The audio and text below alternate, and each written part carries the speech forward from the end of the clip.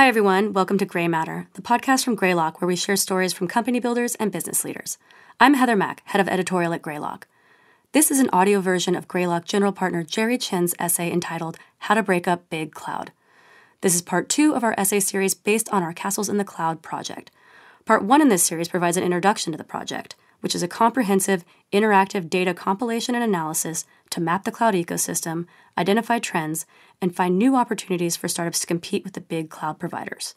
You can listen to Greylock marketing partner Elisa Schreiber read that essay on the Gray Matter podcast, and you can find the entire project on the Greylock website, greylock.com/castles. How to break up big cloud's dominance. Strategies to identify where startups can thrive in the cloud computing world. Big cloud's dominance is a given when it comes to the most foundational and capital-intensive services. But as I proposed in my previous essay, AWS, Google, and Microsoft have not conquered the entirety of the cloud market, and Castles in the Cloud, Greylock's new interactive data project, will aid us in identifying and understanding the areas where startups can and may thrive. Of course, the sheer number and range of business divisions operated by Cloud Castles means it's just not possible to avoid all head-to-head competition, nor is it realistic to expect to avoid the competition from the countless other startups battling the big three. This is why the challenger companies emerging as the forerunners of the new era of cloud innovation are implementing the following strategies. To start, we'll examine how some challenger companies have managed to achieve relevance in spite of the cloud castles. First, avoid the castles. The best way to attack the big clouds is simply to avoid them. This is a well-worn first principles strategy of many challenger companies, and most do not compete directly with any of the cloud castles. Instead, go up the stack or identify different users for whom APIs, tools, and applications can be developed on top of the foundational big cloud offerings like storage and compute. This is how cloud API-based businesses like Shopify, Stripe, and Twilio have been able to thrive. All were able to get a firm hold on e-commerce, payments, and communications, respectively, by targeting developers and use cases to build an atomic unit of almost every application. Most of the apps we use every day need to handle payments, subscriptions, or other financial transactions. Almost every other app needs to email, text, or call their customers. Developers should identify the other atomic units that underlie other apps. If the big three cloud vendors have already won the hearts and souls of the infrastructure developer, then the next battle will be for the hearts and souls of different APIs. If Shopify, Stripe, and Twilio combined are over $300 billion in market capitalization, this includes private and public, then there should be another generation of great API companies. APIs and higher-level developer abstractions are the spiritual successors to the platform as a service market.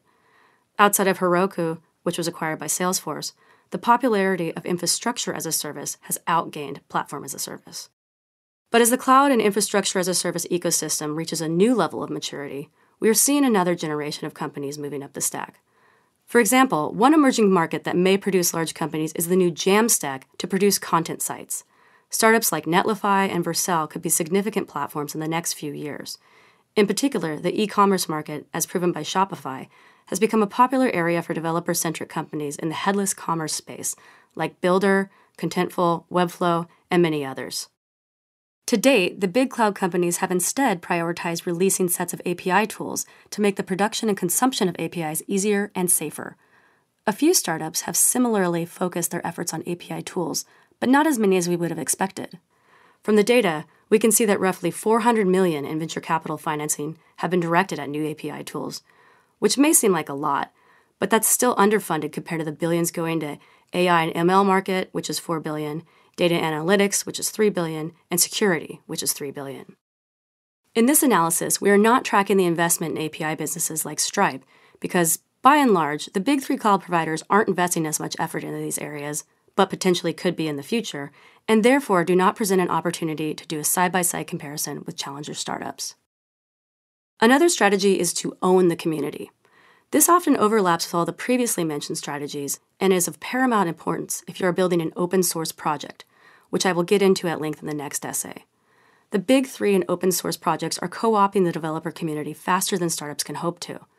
As I mentioned earlier, going up the stack will help you identify the community of product users who inform your go-to-market strategy by narrowing the persona you sell to.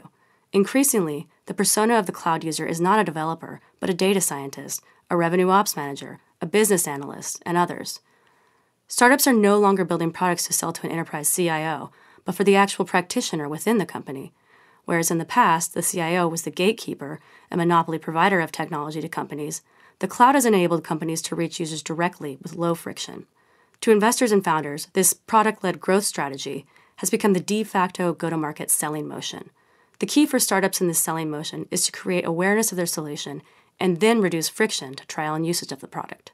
One way to analyze market need is to disaggregate applications into atomic parts like messaging, identity, and other sections. Another potential analysis is to look at the different potential users of the cloud. Every enterprise is full of departments, lines of businesses, and functions that are underserved by technology today. Software historically represented the digitization of a business process like order to cash or hire to fire, or a system of record like CRM, or served a distinct user like a knowledge worker toiling over a spreadsheet. Cloud has reduced the cost to build new applications and expand the number of departments, LOBs, and personas it can serve. For example, startups like Figma, Airtable, Notion, and Asana have thrived in the productivity space during the pandemic-induced shift to working from home. But that's because they were ahead of the game before remote work was a thing. They developed tools for knowledge workers coupled with prescriptive templates and workflows. Figma's initial focus was on the designer persona, and the company later expanded to product and other knowledge workers. This is a strong example of owning the community and owning the practitioner. Let's think about the other practitioners inside a company that are underserved and products that can help them. Today, we are seeing this in the form of product clouds for product managers, such as Product Board, or engineering productivity tools like Jellyfish, which enables engineering leaders to measure productivity of their remote teams. There are also SRE tools like Jelly, Transposit, and Blameless, and there are opportunities for revenue ops products. As you can see, the cloud has enabled startups to focus on increasingly more distinctive roles inside a company. Another strategy is to find the white space. The demands of an increasingly cloud-based world means there are lots of different startups offering very similar services such as databases, DevOps, and storage, and still thriving thanks to the sheer size of the market. As a note, success in these areas is dependent on the strength of your moats such as deep IP, ownership of a user community, and more that I'll get into later. Within white space, there are niche or focused markets. Big Cloud is focused on these common infrastructure services like storage, but that leaves an opportunity for startups to focus on niche areas like vertical markets or more focused technical or business problems. This has led to a few successful companies like Samsara and Keep Truckin' in IoT for fleet management, or a company like Pragma in gaming. Serving the demands of a focused market requires a careful evaluation before plunging into these markets to understand what are the vertical-specific channels, buying behaviors, and needs. As my partner Reid Hoffman has cautioned about such cases, while it is possible that a highly valuable opportunity exists, but just hasn't yet been recognized by serious players, it is also possible that the opportunity just isn't that valuable. Security, almost by definition, is an eternal white space for new companies as startups continue to innovate to keep pace with hackers and new exploits. The recent spate of ransomware attacks on our energy and food supply chains, combined with sovereign cyber hacking like the SolarWinds hack, have only highlighted the need for new security tools. While security startups received over $2 billion in venture capital financing the past 2 years, newer adjacent markets like compliance and government only received $700 million. Compliance and governance is a market that we think is still under the radar, but will quickly move to the front of our awareness as more data compliance laws like GDPR and CCPA are passed. Another area that we have been tracking is the intersection of the API market with management and governments, such as how Salt Security has used API analysis to prevent sensitive data exposure and overall simplify compliance. Another strategy to attack the big clouds is to build deep IP. Perhaps the most notable example of a recent individual company succeeding against big cloud is Snowflake, which built a $70 billion market cap company, not with open source, but by building deep IP combined with operational excellence. Snowflake didn't try to replicate what AWS's Redshift was doing. They rethought the entire data warehousing process and separated storage from computing. 20 years ago, the three fundamental building blocks to any computer was storage, compute, and networking. Snowflake was able to exploit the fundamental advantage of cloud computing by turning storage, compute, and networking into an elastic resource to build a better database. This begs the question of whether there will be a next-generation storage company built today, or if those categories have already been killed by the cloud. We've seen a lot of innovation in IP move to adjacent markets like databases and machine learning that take advantage of the cloud like Snowflake does. As I mentioned in my Evolution of Cloud essay, many of today's leading cloud companies were built by people who either experienced the cloud transition, painfully, while working at the dinosaur legacy enterprise companies, or who worked at tech companies that rose to prominence specifically because they were born in the cloud, like the major consumer app companies Uber and Facebook. Their first-hand exposure to issues that arose from using hybrid infrastructure allowed them to identify not only new problems to work on, but also gave them the opportunity to develop proprietary methods to solve novel and existing problems. We wonder, where are the next areas where deep IP is being built by startups? First, the same database market that created Snowflake will continue to be a market disrupted by deep IP. The predecessors owning this space, like Oracle and Teradata, gave way to Cloudera, which gave way to Snowflake and Databricks. The next evolution of IP in the data market is the move to real-time data and streaming. In the streaming and stream processing markets, each of the cloud providers have created solutions like AWS Kinesis and Google Dataproc. As discussed in the essay on VC funding trends, these markets have created multi-billion-dollar startups like Confluent, aka Kafka, Fivetran, Fishtown Analytics, and more recently formed startups like Rockset, Startree, Imply, and RealData. All of these startups are building real-time databases. For example, Rockset, which was built for the cloud-only world, looks like a database to the developer, i.e. someone who speaks SQL, but looks like a search engine under the hood because it uses a serverless indexing that delivers analytics at an unprecedented speed and scale. Another strategy is to build companies with AI and machine learning. These are buzzwords we all hear every day, and there is a huge amount of investment from both big cloud and venture capital. The big three cloud providers have 74 machine learning services between them, and in the past 2 years, the 35 or so machine learning-powered startups, which are all valued at over $500 million, have raised more venture capital than any other market. Despite all this investment, the number of multi-billion-dollar machine learning companies is still relatively few. C3AI, Scale AI, and Data Robot are three of the larger public and private companies in this sector. The machine learning tools category is still in the early innings, but AWS, Microsoft Azure, and Google Cloud are all trying to win the category. AWS has SageMaker, Microsoft has Azure ML, and Google has Google AI Platform. This is one market where two different strategies may help startups win. The first is to own the end-to-end experience for the ML user like SageMaker or Data Robot attempts to do. The second strategy is to go deep in areas and build deep IP.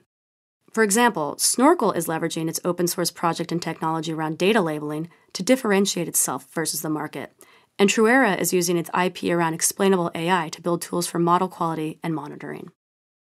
While billions of dollars are going towards winning the ML tool market, even more money can be said to be chasing the returns of applied AI and ML, as every company today uses some form of ML to build a system of intelligence. Applying ML deeply in one focused market is potentially the best way to build a deep IP moat.